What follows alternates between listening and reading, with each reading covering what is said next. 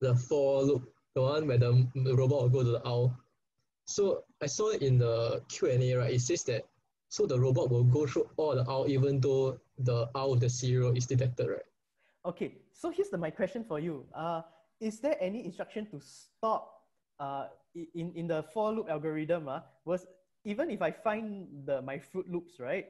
Was there any instruction to stop checking the rest of the owls?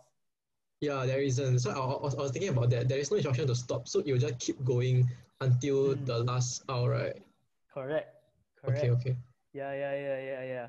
If you think that it stops, it's because you added one more implicit instruction there, but the instruction was not written in the algorithm. Okay, so which means to say the robot will only stop when all the owls are being checked now. Correct. That is what the for loop does, right? Yeah. From hour one to the last hour, then you check. Yeah. Okay. Mm. Yeah. Of course, some okay, this is not in the question, but if somebody were you can write in an instruction if you have found the Froot loops, exit the loop. Then in which case, once you find the Froot loop, then you won't check anymore. But the question we don't have that lah. Okay.